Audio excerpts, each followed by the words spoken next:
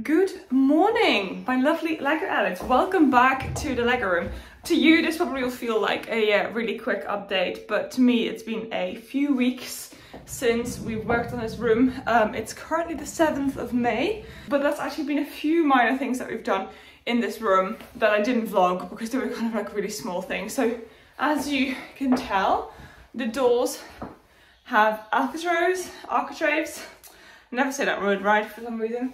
Obviously you can see we use screws because that's just what we have. What we've also done and what we'll continue today is fit doors. There will be doors either side with the same handle. And we're also fitting today, hopefully, is a door for there. So that's not gonna have a handle, that's just gonna be a push door. So there is no handle to kind of interfere with the look of the cabinets above it. I don't know if I showed you, but we have all the Trofast units in as well. So obviously that's gonna be the cabinet, but all the runners are in. It's like a whole wall of just the Trofast stuff, which I think looks amazing. It feels really good to be here again and work on it because it's, I just want it done. I just want to be in this room, it's so beautiful.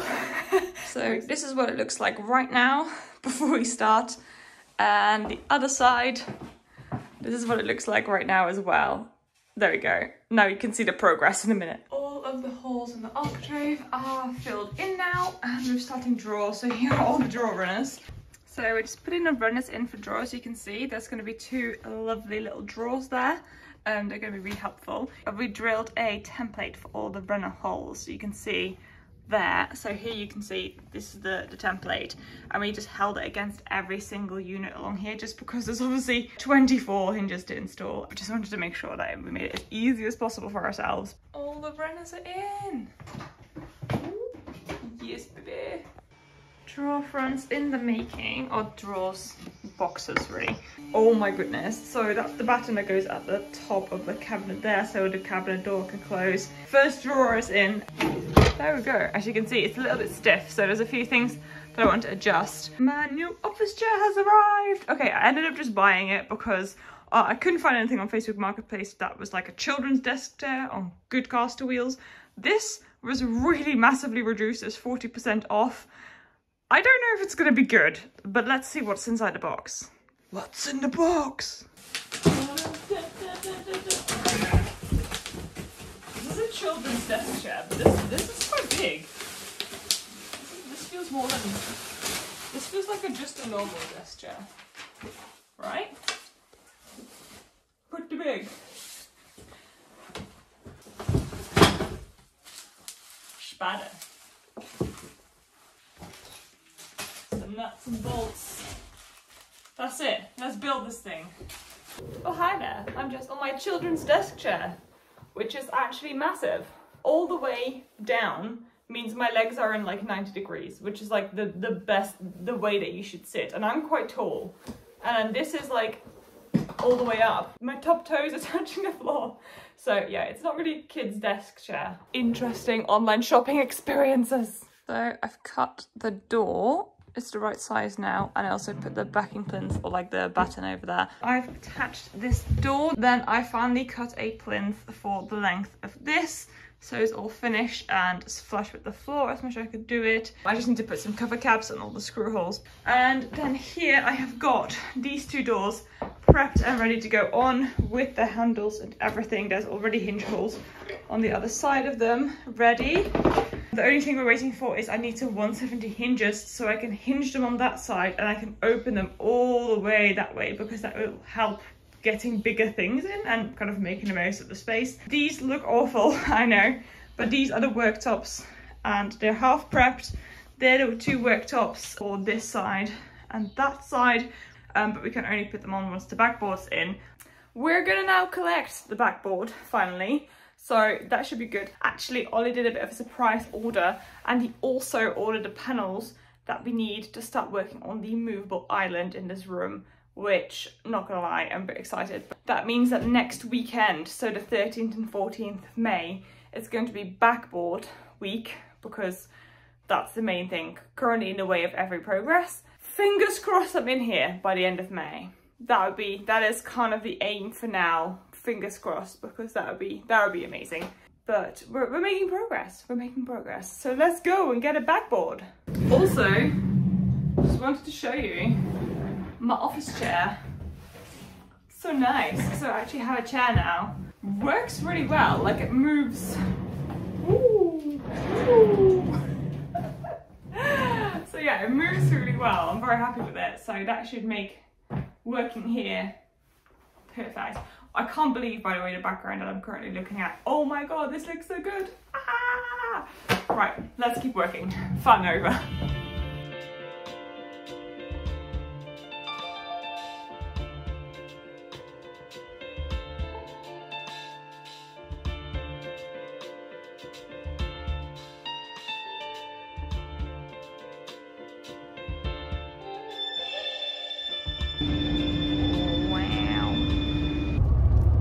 Have been collected. It didn't quite go to plan. They were too big for the car, so we had to come up with an emergency plan. But the emergency plan has now been executed. That was eventful. Anyway, let's head back. Panels are in, ready for another build weekend.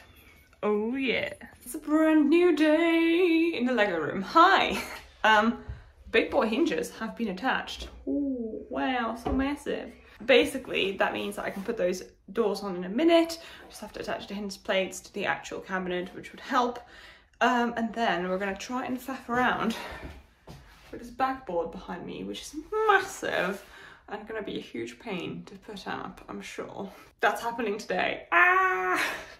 I'll try and do my best to update, but it's going to probably be a lot of faffing, so filming may not be at the forefront of my mind, considering this is going to be like a we have to do it super carefully because we don't want to break our backs type job. But before we put the backboard on, oh my goodness, it's finished! Oh yeah, I think it looks really good. So these ones open 170, so I can actually really easily get in. The reason we didn't hinge it on that side is because this way we don't have to put a batten in. And it's just easy to kind of put big boxes in. Just installed my first ever push to open catch. So satisfying. Very nice, very nice. Just a few USB ports for the back panel. Warning, this is not cheap. Oh my goodness. Just measuring the city to make sure that all our shelf spacing is going to be correct. Let's find out. You know, just a few USB ports. Oh my goodness. This is where the shelf is going up to, but the shelf is sort of above it and it's quite thick, so that's why they seem to float a little bit more. Oh my god.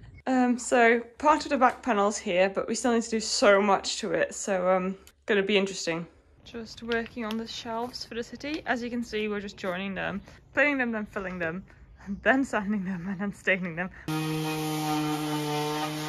So whilst I was editing, Ollie's really worked on. There's loads of progress. Basically, we've got the sides prepped, the back is prepped, the extra back panel is prepped as well. The reason this is not one piece but two is because the big piece didn't fit in the van. So we have to do it in two pieces.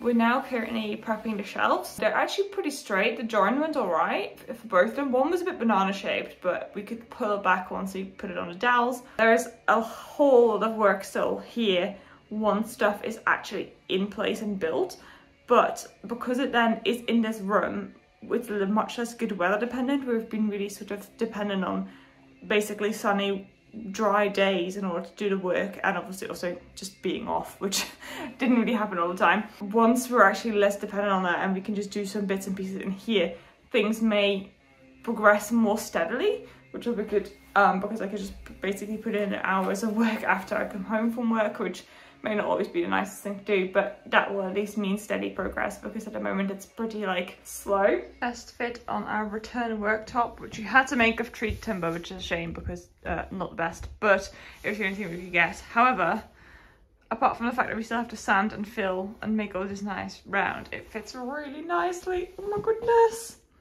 Also, the most try-hard thing yet, all of the lights in the entire city are going to be controlled by this button. Ah. So progress for today, that one and that one are cut to size and fit, so all they need to do is some more sanding and also rounding off. Same with this side. Morning, it is another sunny day, or at least the morning, and I've started sanding. Ollie's done a lot of sanding. Sanding is the day really, but also whilst I've been sanding the last shelf, which I cannot tell you what a relief that is, this sanding thing. Whoa. Ollie has started prepping the back panel and all of the electrics behind it in order so we can finally fit the back panel, which is probably the most don't try this at home type thing that we have in this room. So let me show you what's happening. So this is the panel that we've got. So as you can see, we're screwing all the transformers and things onto the wall, so they're not lying down, they're out of the way, we won't damage them. All of these USB ports are plugged into them and they're all working at the moment. This is the other side of that back panel, so you can see one is already there. That this thing will go onto that side, so it goes to the wall. Obviously it won't sit all the way against the wall like now, it will sit slightly away and there'll be infills either side to kind of make it, the width in between is like a perfect base plate amount. To screw this in, Ollie's gonna have to be behind this back panel to do so, and then we're gonna have to move the whole thing once it's all screwed together forward of the cabinet, resting on obviously the sides here because that's the strongest point. So Ollie can come out of it, and also we can put the shelves in, which you can see are going to go on those lines, and they're going to have to be screwed from the back, so we have to have access to both sides, and then we have to move the whole thing back to you know, the back of the wall. But yeah, this is already really heavy. Luckily both of us are pretty strong, but yeah, don't try this at home. Ta-da! Our professional measuring method. 10.5 base plates coming at you. Oh my goodness, that is massive. It is ready to be cut to length. This was meant to be its individual shelf, but it's now a big shelf, so hence why we had to resand it. The wood filler doing its job beautifully. Ah, stunning. Can't wait. This is a city shelf. This is a city shelf. Just, you know, some average big boy screws. So we'll be using these to go into these panels. So they're kind of our shelf brackets kind of thing, but they will also go through the back panel to hold them on there. We've got the exact drill bit that we need, which is perfect. So that will make it slightly bit easier because we didn't used to own it. We just happen to have it now because of a gift. So that's awesome. Hopefully it'll work. Ah! I just want it to work.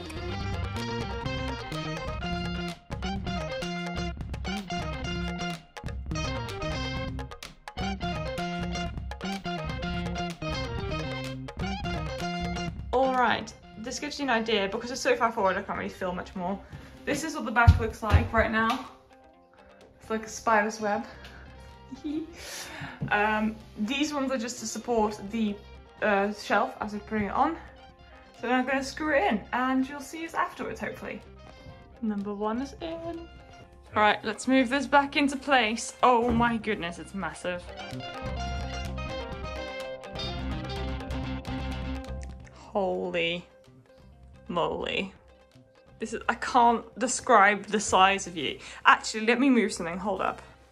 This is the size, oh my goodness. Now for the test. Ah! Ah, it works. This is the city, it's massive. It's gonna be so big. Obviously there's so much work still to do on all of like the, you know, worktop, sanding it, making it smooth, finishing all the staining, making it all look good. We're doing infills that side, and we're also gonna eventually do something at the top so it's all smooth with the ceiling. We just needed the space in order to maneuver it, but it looks amazing. I've just come back from making lunch, as you can see, and Ollie's already done all the infills. Oh my goodness. Hold up. There we go. Now you get the full effect. All flush with the wall. Perfect. I mean, we couldn't do it all the way wall to wall, as some of you will ask, because obviously we needed maneuverability to put screws in there, whatever, but it looks really nice. And it's 10.5 base plates. Perfectly. There we have it. Oh, snug. I think we have about like 2 mil, maybe, at most. Oh my goodness. So much space. This is literally blowing my mind. I don't think I can comprehend it. I think we'll leave it here for now, but it's looking much less exciting than those boxes on it. However, pretty happy with it. Very comfortable to sit at as well. And now this side is a bit tidier as well. Alrighty, I think we'll leave the video there for now. Honestly, so much progress. It's amazing. I'm super, super thrilled with how it looks. I feel like you can finally see sort of like where we're headed, and like there's light at the end of the tunnel, which I've needed for ages. There is still loads to do because, let's be honest, the finishing touches always take forever. Apart from the movable island there, like all of the main building stuff has been done. I think we'll be tackling the moving island next, so tune in for the next update. And also, obviously, we're getting really close to actually moving the Lego. Oh my goodness. Right, thank you very much for being here. I will see you in the next update, guys. Stay well. Goodbye. Howdo.